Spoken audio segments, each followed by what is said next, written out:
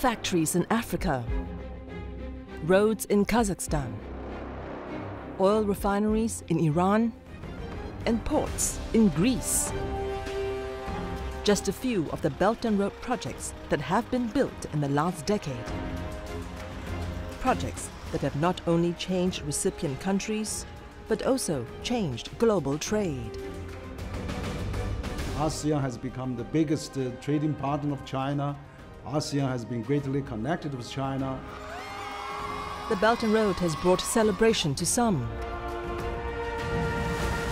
despair to others. In the last few years especially, we've seen an astonishing number of loans that have been assessed as non-performing and have been written off. As China marks 10 years of the BRI, Insight examines how it has changed the world and how it will evolve moving forward.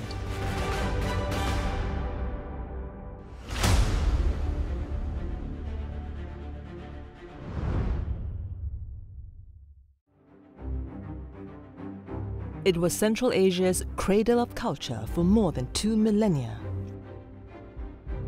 Uzbekistan, home to a storied history and a wealth of architectural wonders from days of old.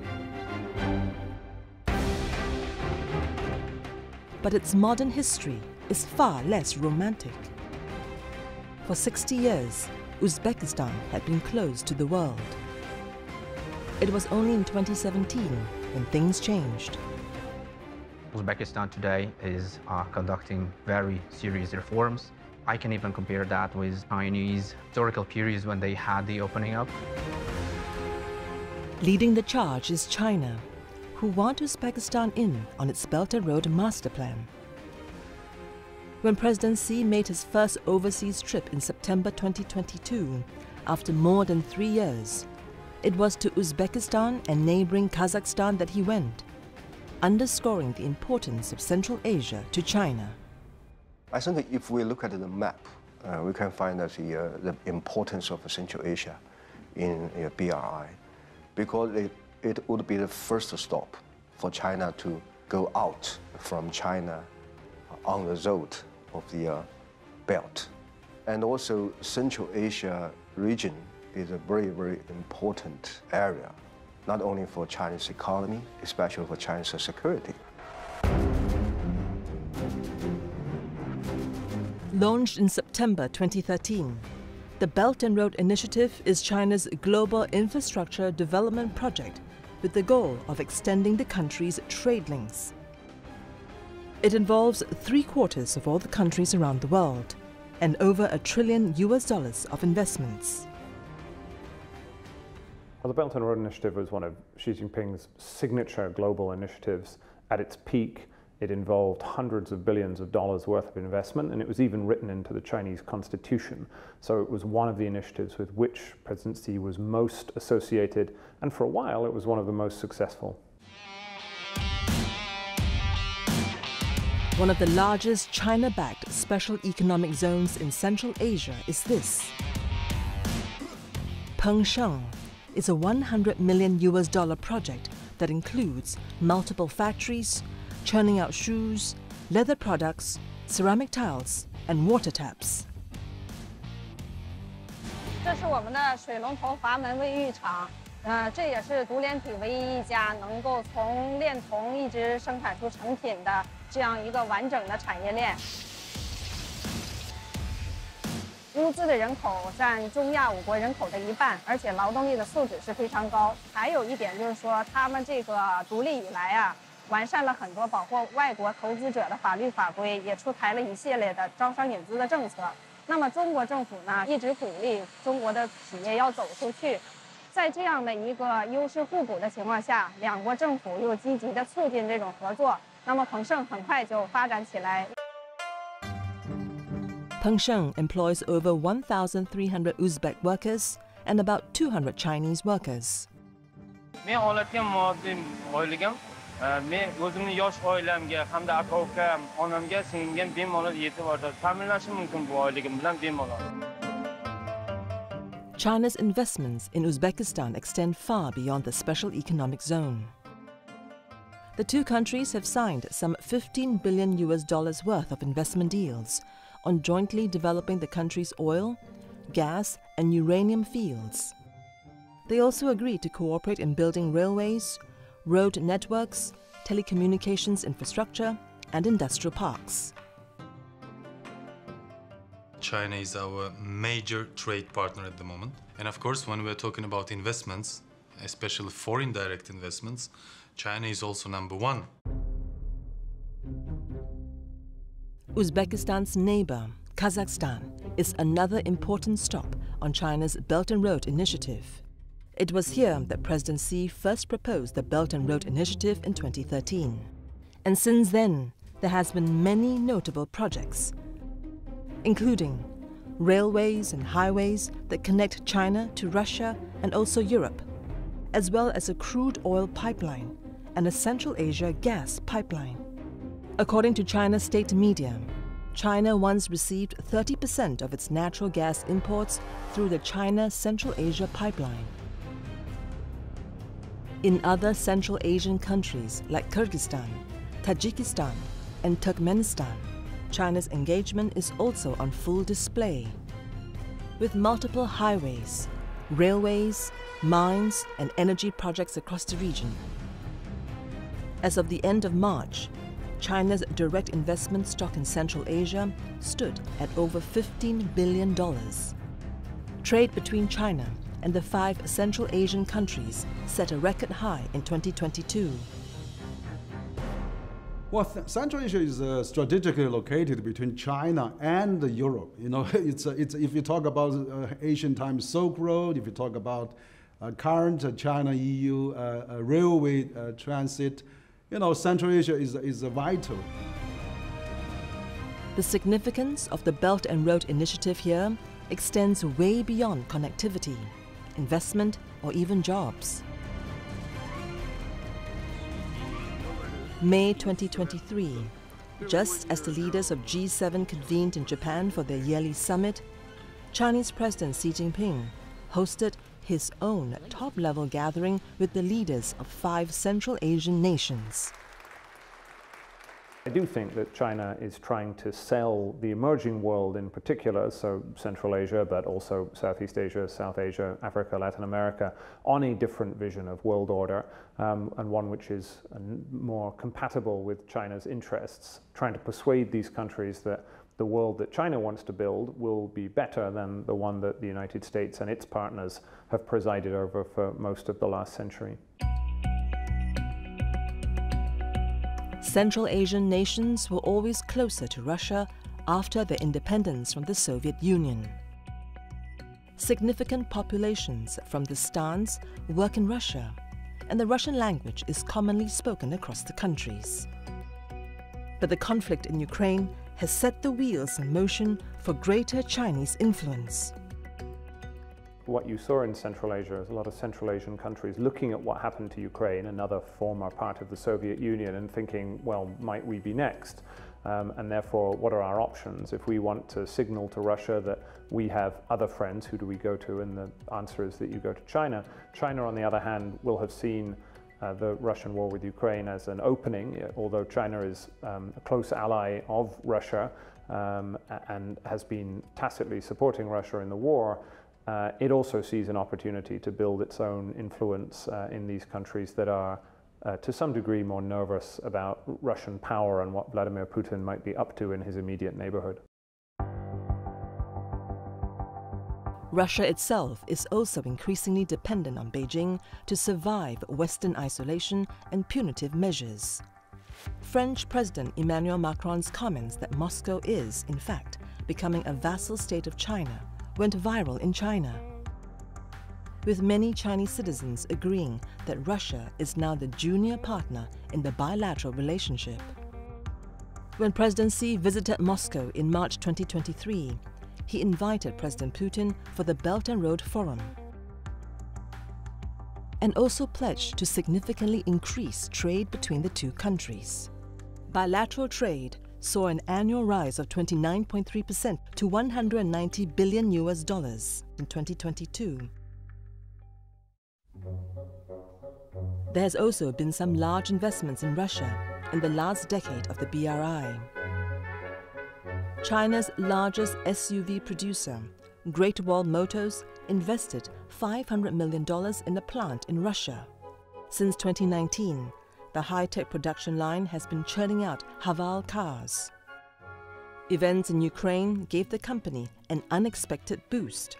As Western and Japanese rivals pulled back, the Chinese automaker's revenue in Russia rose 73% on year to reach $1.25 billion in 2022.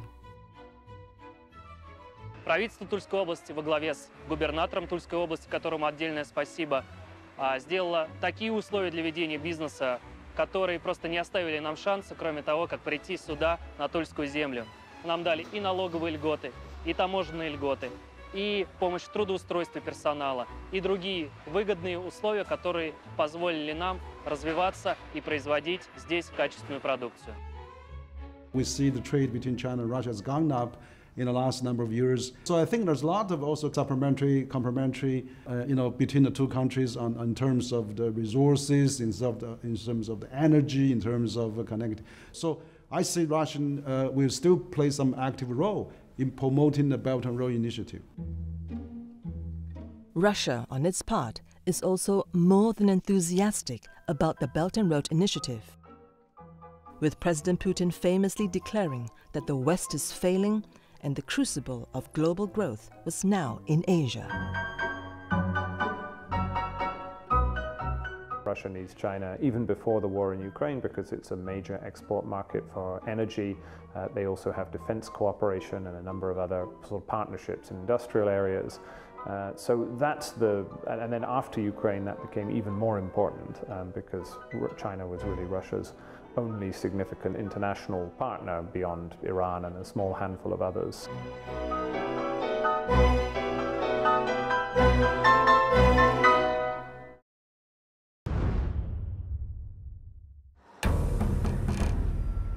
From railways in Indonesia and Laos, to a brand new port in Timor-Leste, to an entire city in Cambodia's Sihanoukville that is now dominated by Chinese businesses. China's Belt and Road Initiative has left its marks across the region. ASEAN has become the biggest trading partner of China. ASEAN has been greatly connected with China. As China built a web of connectivity through its railways, roads and ports, trade between China and the region exploded. In the year 2000, before the Belt and Road Initiative, trade between China and ASEAN was $40 billion. In 2022, trade between China and ASEAN was $975 billion, reaching almost $1 trillion. Chinese investment in ASEAN has been increasing steadily, really since the 2000s. And I would say the Belt and Road Initiative just catalyzed that further and has facilitated it with a number of infrastructure investments as well. And when we look at Chinese investment and trade with ASEAN, it's quite uneven, right? So many of the more developed countries in the region, places like Indonesia and Malaysia, they have a wide range of relationships when it comes to trade, so they're actually a lot less reliant on trade with China. But it's the countries right next to China, countries like Myanmar, Laos, Cambodia, even Vietnam, where connectivity makes a big difference to their trade. And those are the countries that have become especially integrated with China through major increases in trade. One example of how the BRI has impacted Southeast Asia can be found in the story of one of the region's most beloved fruits.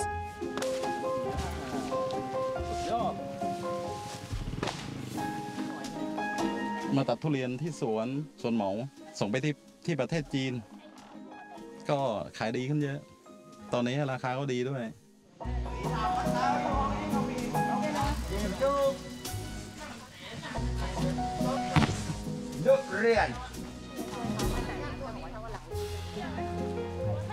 The buyer of these durians is JD.com.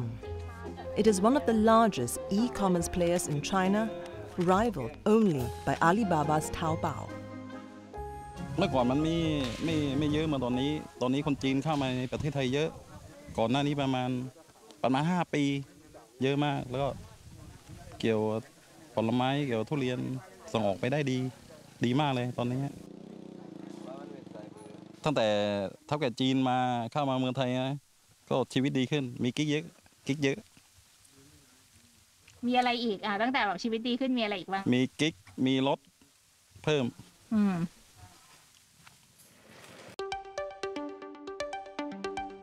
During the years of the pandemic, demand for durians spiked as the Chinese ordered novel food products through online platforms like JD. According to data from the Ministry of Commerce of Thailand, China imported over $3 billion worth of durians in 2022 and was the largest export market for Thai durians. One factor for its success is how Thai farmers have capitalized on the digital Silk Road. ณ เวลานี้ตลาดจีนสำคัญกับชาวสวนทุเรียนอย่างไรแค่ไหน 100%น่ะสำคัญ 100% สำคัญมากถ้าไม่มีพ่อค้าจีนก็ราคาไม่แบบนี้หรอกกินไม่หมดนะนี่กินหมดนะนี่ไปจังหวัดนึงก็กินไม่หมดนะเนี่ยคนกินเดี๋ยวลองกินดูไอ้ยุมเดียวหมดเปล่าเนี่ยอันนี้อันเดียวกินไม่หมด On the JD Fresh website in China, the search for durians result in hundreds of hits, with durians of every imaginable size and breed. The fruit's journey from Thailand to more than 600 cities in China demonstrate the connectivity of the Belt and Road Initiative. It's a journey that would not have been possible 10 years ago, before the BRI, as the durians would have rotted during transportation. Now, from Thailand to Yunnan, and then sorted and shipped to the rest of China, it only takes about 6 days to deliver the durians to customers' hands. The Laos-China rail link is a critical component of the logistical link. 榴莲比较生的时候，它是带一种这种青草味，然后到成熟度高了的话，它是带着这种浓郁的刺鼻的一些味道。在这个京东的仓库都有适合这个榴莲存储的一个专门的一个库房。然后呢，我们主要是通过3方面的时间，一个是这个清关跟运输的时间，另外一方面呢是在京东的库房周转的时间，第3呢是从京东的库房送到消费者手里边这3个的时间来控制整个榴莲的成熟度，来确保我们这个消费者拿到榴莲的时候，这个成熟度是正好的。Trade and connectivity is one aspect of the BRI story in Southeast Asia. The other major area of investment has been in energy.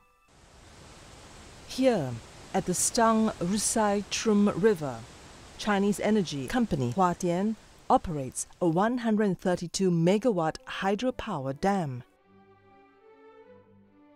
在“一带一路”倡议的指引下，我们中国华电来到柬埔寨。通过这些年工作，我们帮助柬埔寨逐步摆脱了对进口电的依赖，电价有了非常明显的下降。 从原来的每度电0.4美元降到现在每度电0.2美元以下，电能质量也有显著的提高。我们希望通过我们的工作，我们中方员工跟柬方员工的共同努力，帮助柬埔寨人民过上更加美好的生活。For many locals, reliable electricity is, of course, welcomed. តាំងពីចំនួនមុនយើងយកភ្លើងថៃមកប្រើងាកដាច់ ដល់ឡូវបាទក្រុមហ៊ុនរត់ទៀនមកភ្លើងសពថ្ងៃអានប្រើល្អជាងមុនតម្លៃក៏ថោកហើយអានោះតាមតំបន់ដាច់ក៏មានភ្លើងប្រើទាំងអស់ដែររាល់ថ្ងៃនេះ With little greenhouse emissions, some people consider dams to be clean energy. But these dams have profound consequences on the river flow. Jeff Opperman authored a report on this subject. Together with his wife and children, Jeff traveled the Mekong to study the effects of the dam. Water impacts upstream. So when a dam is built, it backs up water and it creates a reservoir or backs up the water and raises the water level. And so it will flood out the wetlands, the forests that are along the river, or people's villages become inundated, become flooded, and they have to move. The effects of the dam downstream are also getting increasing attention. Dams in general fundamentally change the way rivers work. And so they negatively affect many of those processes that allow rivers to be such productive engines of food. For example, a lot of the most important fish that people catch in the Mekong are migratory. They travel long distances to find the right habitat to spawn, and then the eggs will float down or the juvenile will float down. And of course, a dam will serve as a barrier that will prevent fish from coming. So if there's people that live up in Laos, in northern Laos, let's say, and there's a dam lower on the river, they'll no longer have access to the migratory fish because the fish will be more or less stopped by the dam. Tongla Sap Lake is an important downstream point on the Mekong River that is home to about 80,000 people. Come December, families across Cambodia begin the season for making fish paste. But this tradition is now under threat from a growing ecological crisis.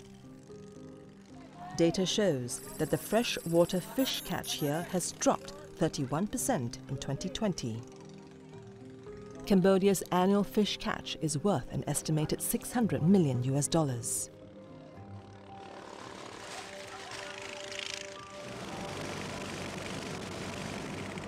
Thuan Heng has been fishing on the lake for the last 20 years.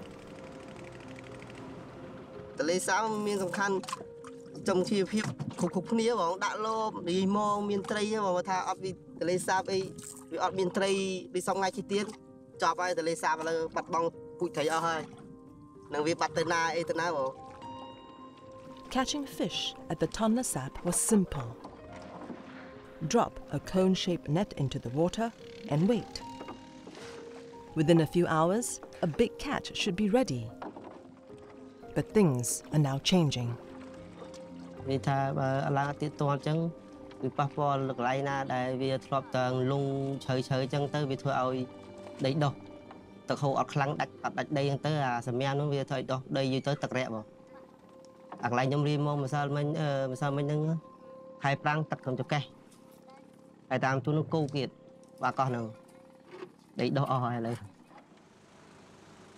So the Tonle Sap is this incredible, kind of the beating heart of the Mekong system. And what's remarkable about that is that the Mekong, when it's flooding, the Mekong gets so high that the Tonle Sap River, essentially, rather than flowing downstream into the Mekong, it hits this wall of water of the rising Mekong and begins to flow backwards. So it's a river that reverses course. And as that river flows backwards, now it's bringing Mekong water up into the Tonle Sap Lake, and the lake expands. And there's an entire forest that gets submerged. And you can ride around on a boat and look down at treetops, and the fish are all swimming. And that really speaks to what is so incredibly important about the Tonle Sap. It is an organic machine for producing fish. The challenge is there's not necessarily a dam on the Tonle Sap River, but there's dams that are upstream, including the dams all the way upstream in China. Recently, they've begun to affect the water that's flowing downstream. The supply chains of all the water and nutrients and fish that flow into that lake, those supply chains are getting disrupted, and then the fish factory of Tonle Sap won't be able to produce fish anymore.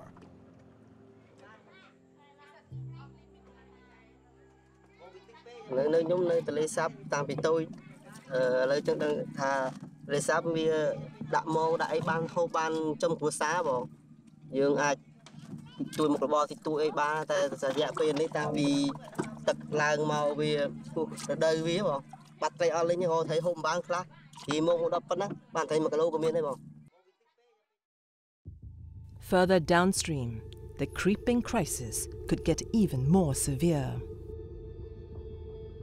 We think about rivers as being a flow of water, but rivers are also a flow of sediment. And that's why rivers look brown. And that's sand and silt and clay that's eroding from the mountains. And when the river meets the ocean, the sediment drops out, it accumulates, it builds and builds and builds. And that's what's called a delta. But even as the delta is growing, there's a set of forces that are trying to tear it down. So the waves are crashing on it. If the delta didn't have new sediment, it would sink and shrink. It would just begin to disappear. And of course, the sea level is rising now because of climate change. And so the Mekong Delta depends on the river bringing its sediments every year to keep it healthy and growing. And the Mekong Delta is phenomenally important. It's something like 20 million people in Vietnam live on the Delta. 90% of the rice that is exported is grown on the Mekong Delta. The Mekong has already lost, I think, about 60% of its sediment supply.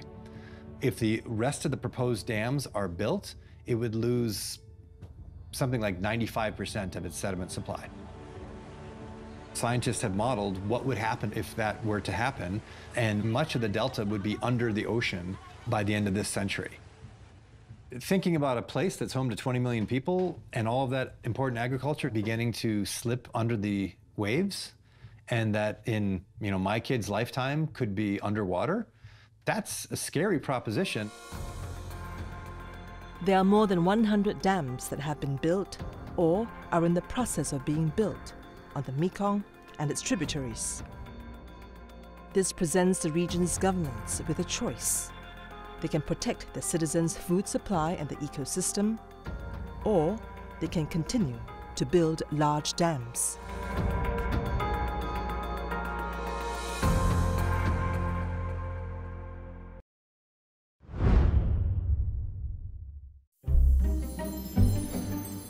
This is the University of Tehran in Iran. Chinese is a popular class here. 边看课文边做练习，连读课文，好吗？好。房东，谢天谢地，谢天谢地。哎，漂亮！庆祝。 Here in Iran, the Belt and Road Initiative has heralded the arrival of several Confucius institutes, designed to teach the language and promote China and Chinese values. 我很喜欢中国，很喜欢中国的历史、中国的文化。用“一带一路”，我们可以和中国人交朋友，还有可以生意，这样生意就可以帮助我们的经济。我以前看过很多中国的电视剧，我很喜欢中国的电影、中国的歌手、中国的歌曲。我特别喜欢邓丽君，我特别喜欢她的《月亮代表我的心》。 服装设计，很多中国人来这里，他们有很多产品，我们伊朗人想买卖，他们就需要一个翻译家，一个翻译，所以我很想做翻译，然后我可以赚很多钱。正好国家有这个“一带一路”倡议，我们也有这个机会，哎，世界上变成了个地球村，说我们都希望。 来伊朗看看古代的上那个波斯和中国他们交往的情况，然后看看现在我们再看看能重拾友谊，重走那个丝绸之路。For countries that signed up to the BRI, the Confucius Institutes have an especially urgent task to facilitate Chinese business interests. 帮助是很大的，就从两个角度可以讲的。第一个是伊朗整个国家对“一带一路”这个构想的认识还是不够的。我想这些学生他们就可以通过接触第一手资料，介绍“一带一路”给伊朗人，有很大的影响。 Iran signed a memorandum of understanding to join the BRI in 2016. And there is evidence of Chinese business and investment everywhere. The oil fields that fund much of government coffers, they are operated by China National Petroleum Company in partnership with the Iranians.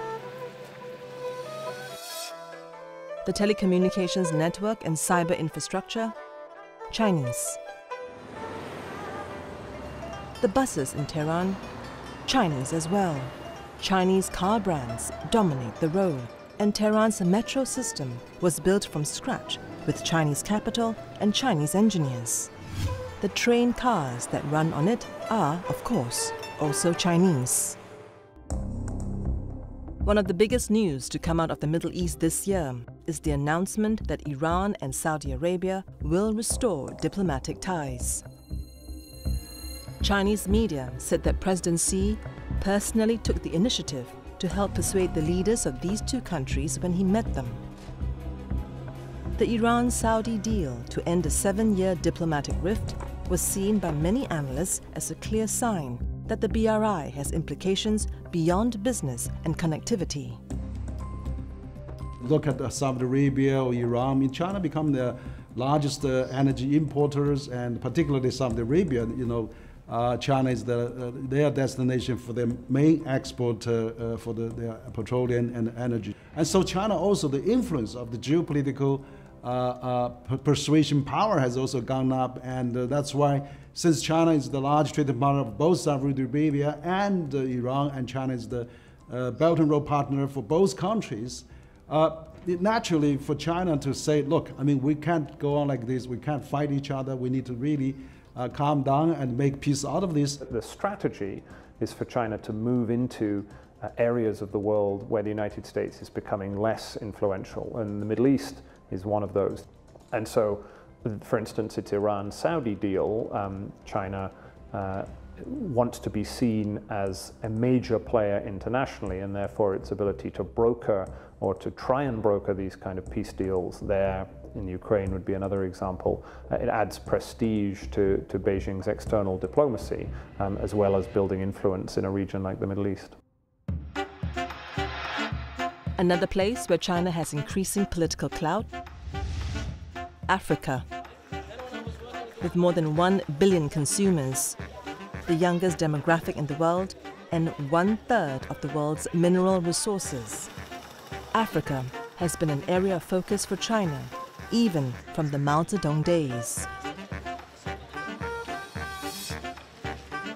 Hence, it is no surprise that the Belt and Road has been baked here, with a string of railways, roads, ports, mines and factories across the region.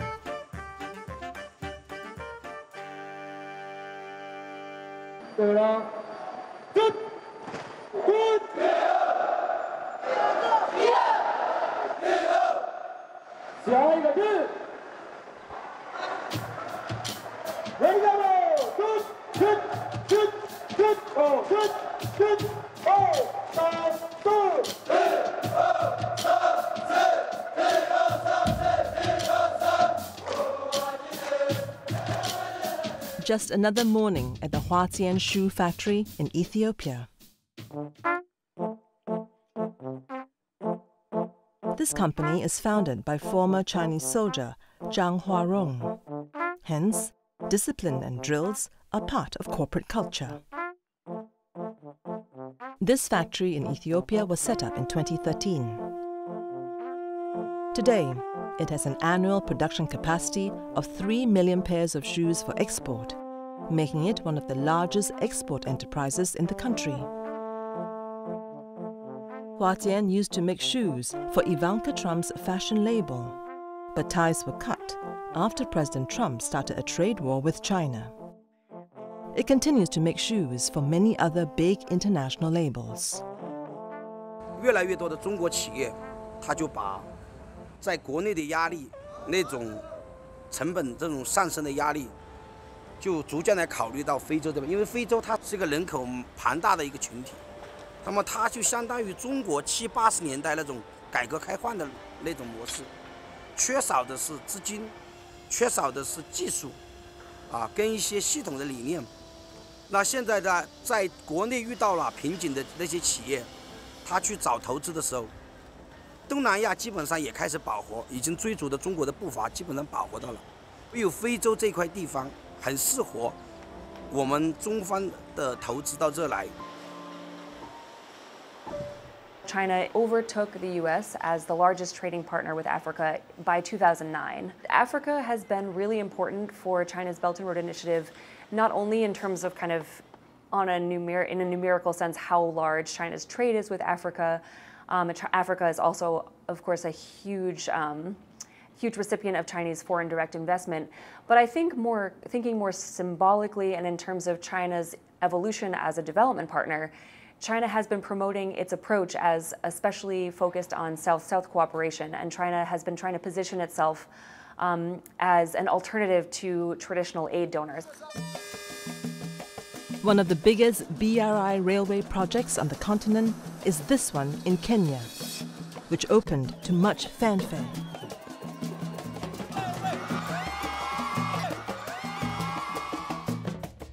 Today, I am once again delighted to take note of the support that we have received as a government and a people by the government of the People's Republic of China, their various development partners, and China Road and Bridge Corporation. I want to thank them for being true friends of Kenya's growth and development agenda.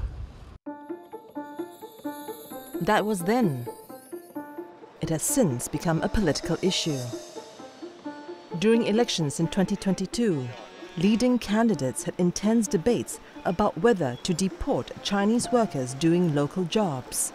They questioned how extensive corruption is on the project and how Kenya will pay back its debt to China. The China designed, funded and built railway cost almost $5 billion. And with the pandemic hitting economic growth, Kenya has since struggled to pay back the Chinese loans. China is now Africa's biggest bilateral creditor. And this has prompted domestic and international debates about the risk of African countries falling into debt trap diplomacy. One of the major Western criticisms of BRI has centered around the phrase debt trap diplomacy, the notion that China has deliberately entrapped developing countries with excessive debts in order so that over time that will benefit China. So for instance, you give debt to a project, a port, for instance, they can't repay it and you turn that debt into equity, so China eventually ends up owning the port. I think that's a little bit cynical. I don't think China deliberately did this. I think often it simply happened by accident, that the BRI was a very decentralized set of projects. China was often quite generous in the amount of money that it was willing to loan. Often a lot of that money disappeared into people's pockets as opposed to into projects. So I don't think people in Beijing were deliberately trying to set these debt traps. But often the result was the same. Countries borrowed unsustainable levels they weren't able to repay, and even if China then didn't turn the debt into equity, it did create a problem. One of the ways of looking at this is the terms of Chinese loans compared to other types of donors. And a huge number of Chinese loans have been concessional loans. They're below market rates. And then if you compare to the majority of lenders, especially in Africa and other more debt-stressed countries, large amounts of that debt is coming from private lenders who lend at much higher rates. There's a lot of speculation, even misinterpretation of China's project cooperation in Africa, which I think is now substantiated. If you look at the Chinese government, Chinese initiatives in Africa, and also in the G20 documents, China is really working with the international community to help Africa getting out of this debt situation if some country has that challenges. But with China itself now facing economic headwinds, what lies ahead for the Belt and Road?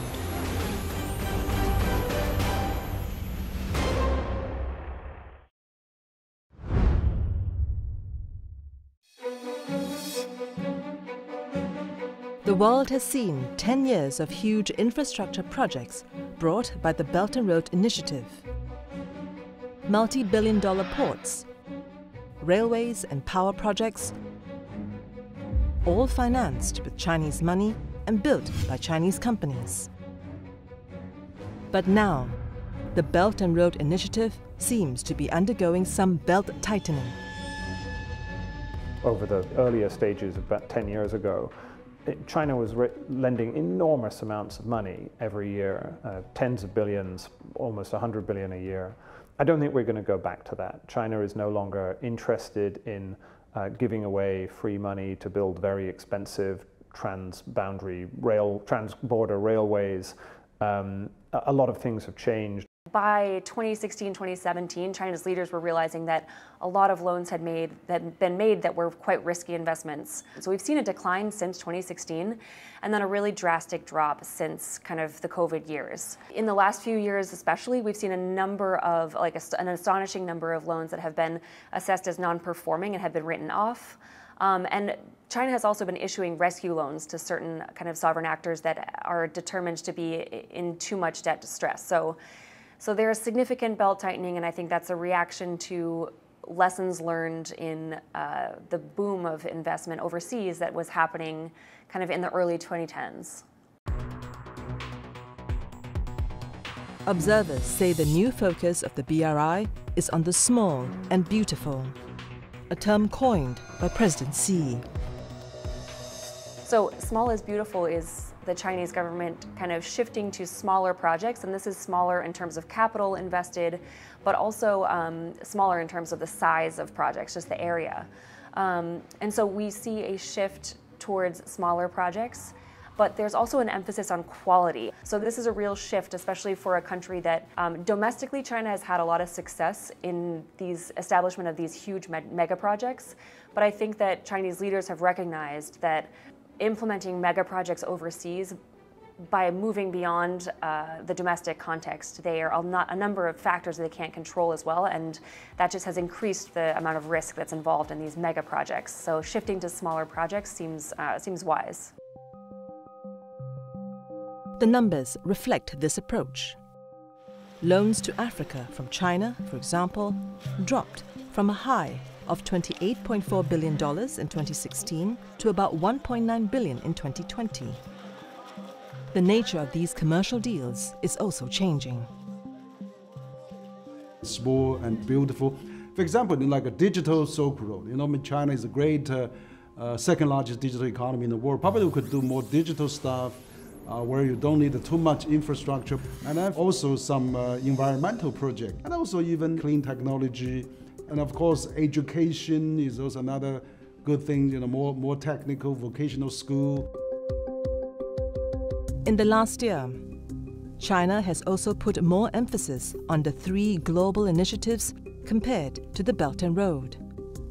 These are the Global Civilization Initiative, the Global Development Initiative, and the Global Security Initiative.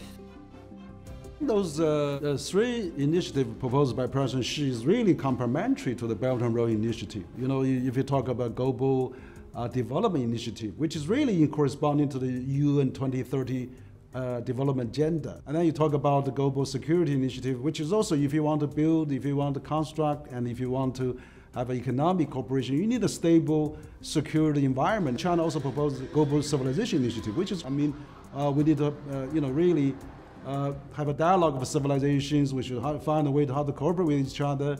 We need to talk to each other.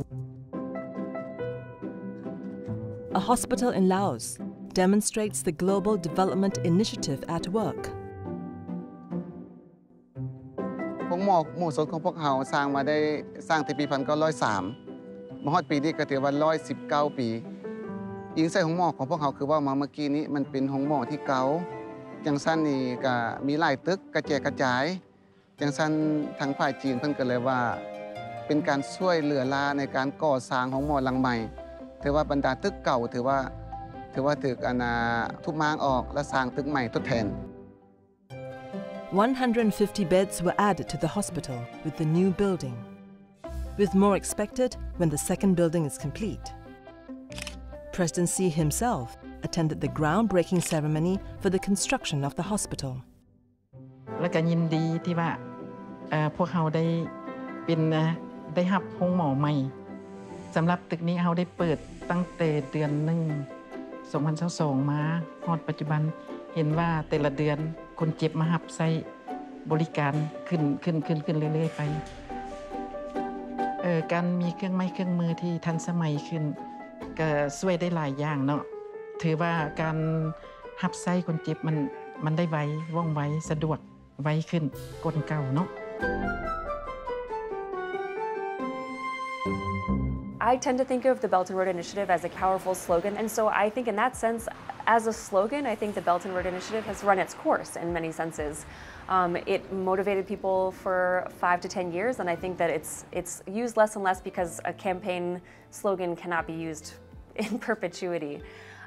But I think that the underlying reasons behind the Belt and Road Initiative, I think they remain. The impetus for China to need to kind of fix its overaccumulation and its overcapacity in infrastructure overseas. I think that need remains, perhaps kind of tempered a bit by the COVID-19 crisis. But I think that China still needs to expand globally to remain stable. And I think that the rest of the world still needs China's expertise in infrastructure capacity, and there will be a demand for that going forward. So the underlying motivations for the Belt and Road Initiative, I think, will continue. And China's, its 3 new strategies, I think, reflect the fact that it may not use the same terms, Belt and Road, anymore, but it is still planning on continuing to expand and strengthen its overseas engagements. What I hope is that for the future Belt and Road Center can be more multilateralized. We could have an international steering committee. We could have a secretary office. We could have many more countries of Belt and Road countries to join this Belt and Road Center. For example, we could set up International Belt and Road Center that all the member countries can come in, and we can also not only have a Belt and Road Summit in Beijing, but also we can have it in Geneva, or in Singapore, or in different parts of the world, in Paris, for example. Let's all get all the world work together on the climate change, on the green infrastructure, on all the digital economy. So let's all work together.